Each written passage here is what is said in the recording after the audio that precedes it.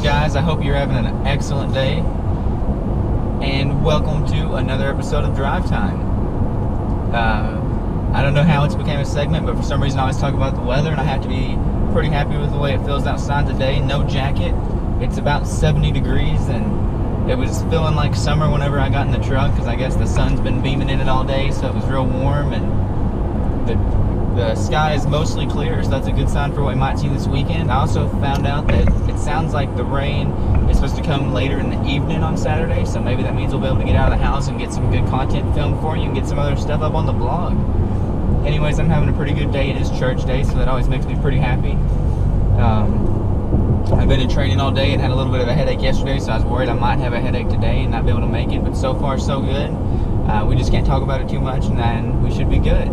Anyways, I want to talk about something that is probably a tougher subject than we've talked about in one of these videos before, but it's something that that I feel like is always coming up, and you talk to people and you hear from them and you hear about judgment, and people judge them for this or that, or for actions, or for who they used to be. And I feel like that's a big problem that we have in our country right now. We just want to sit and judge people. We want to judge people from our side and say, oh, well, that, like, you go to Walmart and somebody walks in covered in tattoos and you think, oh, they're not a good person because they're covered in tattoos. You don't know that person. You don't know their story. You don't know why they have those tattoos. You can't make a judgment on somebody off first glance and think something like that. And the issue that I have most of all is judgment in the church. The one place where there should be no judgment, sometimes it seems like there's the most judgment. Now, I'm not speaking from experience from my personal church. I feel truly blessed with the church that I go to. My pastor, he preaches on this subject a whole lot. I think that's what keeps it in my head a lot, is that he talks about how he doesn't care who comes into the church. He wants anybody and anyone who will come to church to come to our church, because he wants them to find Jesus and to build a relationship with Jesus, so that they will be able to go to heaven and have just the life that we live and the life that we know. So, but I have heard from other churches, and I've talked to other people who have experienced judgment in the church, and to me, that's probably the worst place that judgment could be found. Like if you get judged when you walk into Walmart because you part your hair a different way than somebody else, alright, but that's just the world. The world is going to judge, but as a Christian, we're supposed to view ourselves as in the world, but not of the world. When you walk into a church, there should be no judgment by anybody. Now, we all have a conscious, or maybe like an unconscious judging of people, to where like you think something about somebody, but you can't let that judgment rule your actions. Like you would say, oh, look, she's wearing a weird dress or something. That is still a judgment you've made, but just because she's wearing a weird dress, don't judge her to the point to where you think that she's weird and you don't want to go talk to her.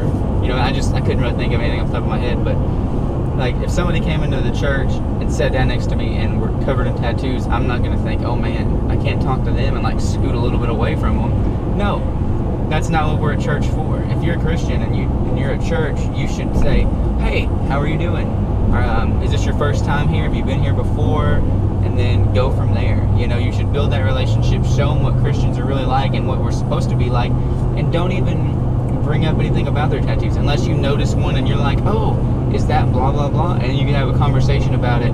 But never ever in church somebody comes in with tattoos and you tell them how awful it is that they have those tattoos. It's happened already. It's not like you can go back and fix that now. They have tattoos. Tattoos are permanent for the most part. I know there are ways to remove them, but it is costly and it can also damage your skin. So they already have tattoos. They're already at that point. Don't go up to them and say, I can't believe you would get those tattoos, and then try to come to church. That's not a good way to handle things.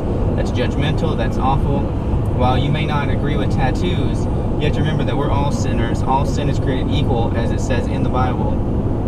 And that you just need to say, hi, how are you doing? Do you need to know more about this stuff? Do you want a Bible study? That's what they really need. They don't need you yelling at them for tattoos. When they come to Christ, they may see that was a bad thing, and they'll take their own action on how to fix that. That's none of our business. That's between them and God. That's how I try to look at things the best that I can. Anything that's in anybody's past, or anything that anybody's ever done or is going to do, That's not really between me and them. I have no, there's no effect that I can give them that really makes a difference, or that they're going to give me by having an issue. That's between them and Jesus. Once they've gotten right with Jesus, in my book, you're right with me. If you've prayed and you've asked for forgiveness, Jesus, you're right with Jesus, there's no reason you can't be right with me. Now, that is a hard concept, and it takes a lot of work to get to a point to where you think like that, even especially if somebody's wronged you. If somebody's wronged you, it can take even longer, and you're not an awful person if you have a hard time looking past their sin, but you have to remember what Jesus would do. What would Jesus do? What would the apostles do? What did they learn from Jesus while he had his time on the earth? They learned that the sin is not what matters about the person. Like, when your story isn't based on how you fell down. That is not at all what your story is about. Your story is about how you got back up. We're all proud to say how we got back up, and we need to help pick our brothers up and bring them back up. Yeah, so just stop judging at church, and judging just anywhere. If you can stop it at church, you can stop judging anywhere. At work, at the store, anywhere. It's hard. It's a hard thing to get over, especially in the world that we live in, where you watch TV show and they're always judging people and talking behind their backs and stuff. I just feel personally that it just continues to get worse and worse in this country, in our churches, in our school system. In our school system, it's the worst. And if you want your kids to go to school and to not judge other people and to not pick on other kids, don't do it at your house. Don't let your kids see you do that. That's the biggest thing you can, like, you are building a child, pretty much. When you're raising a child and they see you always judging people and always talking about people behind their back and always making fun of people, they're going to imitate the same thing that you did. So if you're able to refrain from that at home and in your personal life, I believe that your kids will be able to refrain from that once they get to school. Anyways, I feel like I've gone super deep into that. I don't want to go like way far off the rails. I'm not a preacher. I'm not a spiritual leader. If you have some sort of problem with anything that I've said, I'm sorry. Please take that up with your spiritual leader. See what they have to say about it.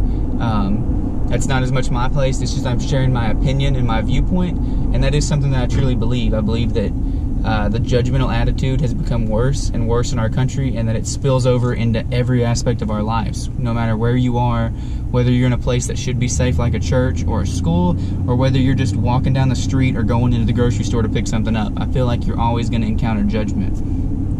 But anyways, more happy stuff. The weather's still great. We're still going to have a great day. It is Wednesday, so be sure to visit a church this afternoon. And if you're seeing this video later, whatever day is closer, Wednesday or Sunday, be sure to hit up a church. Anyways, thank you guys so much for watching this video. I hope you liked it. If you did, please hit that like button. If you've got any thoughts you want to share with me, please put them in the comments down below, and be sure to subscribe to stay up with more content. Thank you guys so much. I hope you have a great rest of your day, and God bless.